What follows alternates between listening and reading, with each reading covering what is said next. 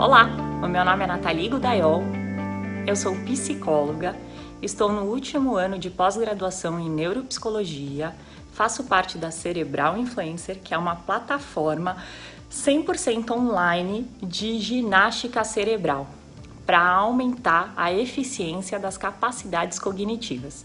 E hoje eu estou aqui para dividir com vocês a minha história profissional e também falar um pouquinho sobre a ideia, da Cerebral Influencer. Então, como eu falei anteriormente, eu sou psicóloga e quando eu estava no ensino médio pensando sobre quais profissões eu gostaria de fazer, quais eram as profissões que me interessavam, quais eram as profissões para as quais eu tinha aptidão e principalmente interesse, elas tinham sempre um foco em comum, que era a questão da vida. Então eu tinha pensado em fazer biologia, eu tinha pensado em fazer nutrição, fisioterapia, eram sempre dentro da área da saúde. E dentre todas as questões que envolvem a vida, eu gosto muito de seres humanos. Eu sempre gostei de estar com pessoas, eu sempre gostei de conhecer pessoas, de conhecer a história das pessoas, isso sempre foi fascinante para mim. E conversando com a minha mãe, falando sobre essas questões de profissões, ela falou da psicologia, ela falou, eu acho muito legal a psicologia, acho muito interessante essa profissão, e eu acabei indo me aprofundar com relação a isso e ver, como que era isso. E, na verdade, a nossa mente, ela por si só é fantástica, E grande parte das coisas que a gente sente fisicamente no nosso corpo, na verdade, elas têm início ali na nossa mente. Então, sabendo disso e começando a pesquisar sobre isso, eu vi que a mente ela tinha uma influência muito grande no ser, A personalidade ela influenciava as ações, os comportamentos e até mesmo a saúde física dos indivíduos. Então, eu fiquei fascinada por essa questão da mente do ser humano, das diferenças, da gente conseguir notar a diferença entre uma pessoa e outra, da gente ver diferenças entre irmãos que tiveram exatamente a mesma educação, os mesmos recursos, enfim, os mesmos pais, a mesma casa, e como eles conseguem reagir de formas diferentes a determinadas situações. E tudo isso está ligado à forma como a pessoa pensa, a forma de interpretação que ela faz com relação aos acontecimentos da vida. Isso é muito fascinante. Então, para mim, naquela época, a psicologia ela tinha um quê de magia. Era como se fosse um mundo de descobertas no qual eu conseguiria descobrir mais sobre mim mesmo e sobre o outro, E eu poderia ajudar e contribuir para a vida do outro simplesmente através de uma mudança, de uma transformação de pensamento. Todas essas coisas hoje, elas fazem muito parte do nosso dia a dia, elas fazem parte do nosso cotidiano, a gente escuta muito sobre isso, mas naquela época lá atrás, a gente não falava sobre desenvolvimento pessoal, então a gente ainda não tinha todo esse conhecimento, Até existia num campo teórico, mas ele não era tão divulgado assim em aulas, audiovisuais, enfim. E era muito fascinante. E aí ingressei na faculdade de psicologia, trabalhei um tempo com RH, então com seleção de candidatos, primeiramente para carreiras operacionais e depois para carreiras executivas, então foi um upgrade aí, na minha carreira. Comecei a fazer seleção de currículos, de profissionais para cargos executivos, cargos de liderança, mas sempre com vontade de trabalhar e de atuar na área clínica. Porém, ainda em formação, sem experiência, a gente não pode ficar sozinho, Não pode ter a responsabilidade de ficar sozinho com o paciente e também a gente não pode ficar como um terceiro ali, como observador na sessão, porque isso atrapalha bastante o processo ali dentro do setting terapêutico, Então, por conta disso, eu esperei e já para o finalzinho, assim, da faculdade, eu consegui um estágio, Então, eu tinha algumas atribuições, mas não as terapias em si, mas eu trabalhava com algumas crianças da comunidade carente. E a partir de então, eu nunca mais deixei de atuar na área clínica. a área que eu atuo até hoje. Eu atendo há bastante tempo, dá um pouquinho de vergonha de falar, mas já faz 10 anos, desde a formação até o momento em que eu estou gravando esse vídeo. E durante todos esses atendimentos eu atendi diversas pessoas diferentes, atuei um tempo em clínicas por convênio, depois fui para um âmbito mais de pacientes particulares, trabalhei também um pouquinho com pacientes que eram atletas de alta performance, por causa de uma clínica específica que eu trabalhei, e continuo, né? E aí, as mais diversas demandas, não tenho atuação de muito tempo com deficiências intelectuais, então esse acabou não sendo um público. Eu sempre atuei mais nas questões ligadas à ansiedade mesmo, né, e as questões relacionadas ao cotidiano, à transformação, mudança de pensamento, enfim, crenças limitantes e todas essas coisas que a gente ouve falar hoje em dia. Bastante nas questões de relacionamento, interpessoais, autoestima, timidez, enfim, uma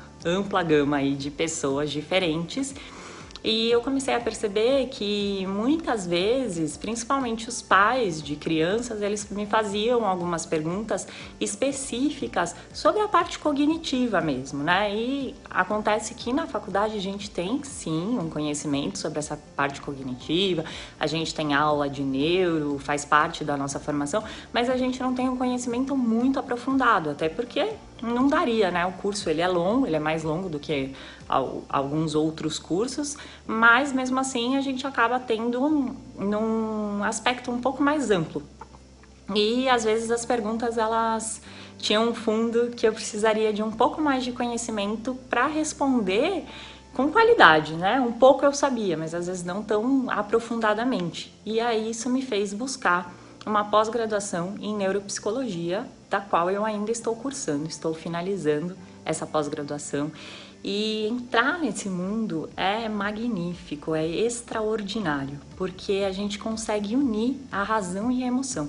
Então você consegue entender quais são os aspectos da cognição que estão por trás, né, dos nossos famosos gatilhos emocionais, né? Qual que é o funcionamento do nosso cérebro, quais são as contribuições e aprender também outras maneiras de reabilitação.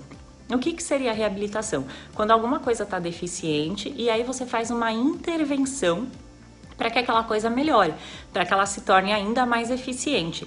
E dentro da psicoterapia, a gente faz isso através da consciência. O ser toma consciência do que está acontecendo e a partir dali ele consegue, enfim, buscar outros caminhos, ter uma flexibilidade de pensamento.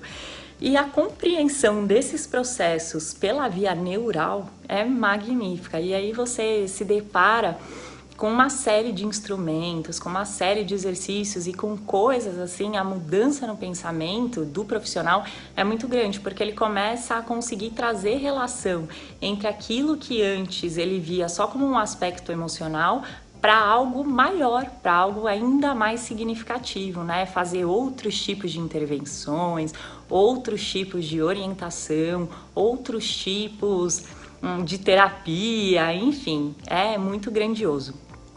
E comecei a fazer isso e através desse curso de neuropsicologia eu conheci um treinamento 100% online chamado Cogmed.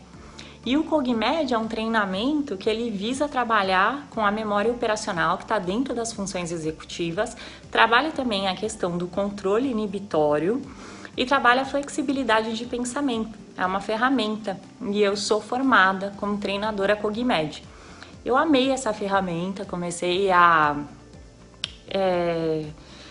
indicar para alguns pacientes que eu achei que seriam beneficiados pelo uso dessa ferramenta. E esses pacientes, eles começaram a me trazer um feedback maior do que eu imaginava com relação à ferramenta. Então, eu estava imaginando que eles iam melhorar, assim, a capacidade de atenção, de concentração, de foco, de controle inibitório. E eles começaram a me trazer relatos de uma melhora nas qualidades das relações, uma melhora dentro do âmbito profissional, de carreiras, enfim, começaram a me mostrar outros aspectos que eu nem sequer esperava com relação a esse treinamento. E isso começou a fazer a minha mente, assim, ferver. Eu falei, gente, eu preciso divulgar isso para mais pessoas. Porque se essas pessoas do meu convívio, elas estão tendo resultados tão positivos, outras pessoas podem se beneficiar. Dentro do mundo, né, do momento do mundo que a gente vive, as psicoterapias, na maioria das vezes, são feitas ali dentro de um consultório. E um treinamento 100% online, ele pode ser feito por pessoas que estão em outros estados, pessoas que estão em outros países, né? Essas pessoas, elas também podem se beneficiar do uso dessa ferramenta e ter esses ganhos secundários, né? Então, melhorar as relações delas de trabalho, melhorar a autoestima delas, melhorar o controle emocional delas, melhorar a ansiedade. Todos esses ganhos secundários que vêm a partir de um treinamento. E daí surgiu a ideia da plataforma, né, Cerebral Influencer. E essa plataforma, ela visa realmente aumentar as capacidades cognitivas, né? Unir aí a integração entre razão e emoção, fazendo com que o ser se torne mais controlado, mais dono de si mesmo, dos seus processos e mais centrado nos seus objetivos. E essa plataforma, ela inicialmente vai falar sobre esse treinamento, mas além disso, ela vai levar conhecimento sobre as questões cognitivas como um todo. Então, é uma plataforma que ela não visa só vender treinamento, ela visa também trazer informação, porque a informação, a partir dela, ela é o primeiro passo para a transformação. Então, primeiro eu preciso ter consciência. Lembra daquele princípio que eu falei lá da psicoterapia? É assim. Então, o objetivo da Cerebral Influencer é esse. É de trazer conhecimento, é de compartilhar conhecimento, é de formar uma comunidade onde as pessoas possam estar interligadas e falando sobre funcionamentos cerebrais, sobre como esses funcionamentos influenciam o dia a dia delas, compreender melhor o funcionamento do cérebro e, claro, treinar, fazer uma ginástica cerebral. Então vamos aproveitar essa onda aí, né, tão forte de ser fit, dos exercícios físicos, das comprovações científicas que esses exercícios têm, né, para o nosso corpo e mente, e vamos fazer isso com o nosso cérebro também. Vamos deixar o nosso cérebro sarado, né, o nosso cérebro assim muito mais bem preparado, o nosso cérebro muito melhor e colher os benefícios disso no nosso dia a dia. Então sejam bem-vindos ao futuro, bem-vindos à Cerebral Influencer. É um prazer para mim ter vocês aqui e eu espero de verdade que vocês curtam, compartilhem e principalmente comentem sobre o que vocês gostariam de ter como conteúdo aqui na nossa plataforma e comentem também as dúvidas de vocês. Eu vou estar sempre interagindo com vocês dentro das minhas possibilidades e a ideia aqui é de uma formação de uma comunidade mesmo. Muito obrigada!